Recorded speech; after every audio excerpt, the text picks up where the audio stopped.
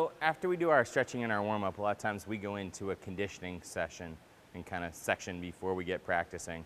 Our conditioning is really focused on the areas of the body that need the most work, but also on sport-specific exercises for diving. So we try and focus on the core and the movement patterns that we're gonna do in the air while we're doing our diving training. So I'm gonna give you a couple examples here of a conditioning routine.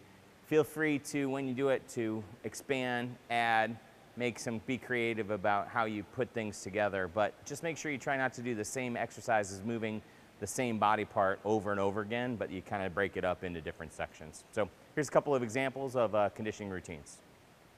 We're gonna start with our tuck kick look reaches. So small tuck, proper position, good form, nice little tuck. We'll go to our kick and hold the hollow, legs, hands on the thighs, nice straight position, then look back, then reach back, and hold and back up into your tuck.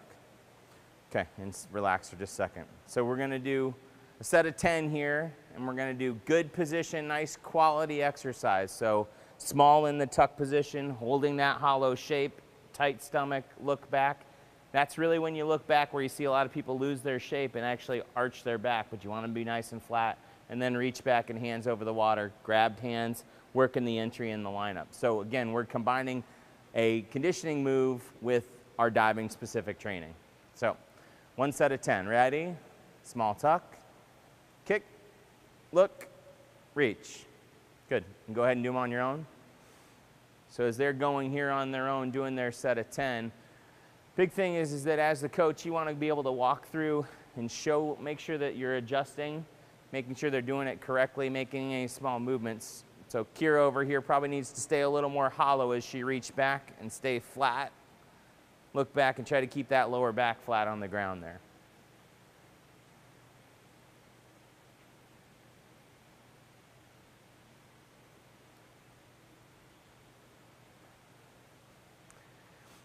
So this movement pattern is actually the same as what's going to be used on the back dive tuck, reverse dive tuck, back 1.5 tuck for our kick, look, reach, and our out. But it's combined with, it takes that core strength and the ability to change positions quickly in the air and adjust.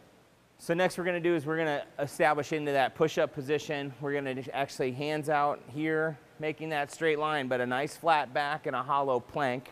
It's pretty typical across a lot of sports, but it's good for us because it's given us that postural stabilization, working the lower core, upper core, and also working on our shoulders and trying to strengthen in there. So we're going to get to a push-up position. Hands about shoulder width apart, and then your feet back.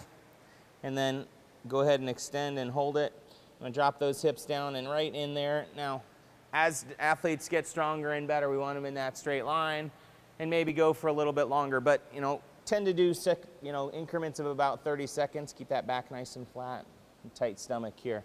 But again, you want to adjust, make sure that they're in the right position. Bethany, drop your hips just a little bit. Good, nice straight line. You're going to hold it for about 5 more seconds here. And obviously the big thing is that don't go so long that you start having people get fatigued and then they lose shape and they go to bad form.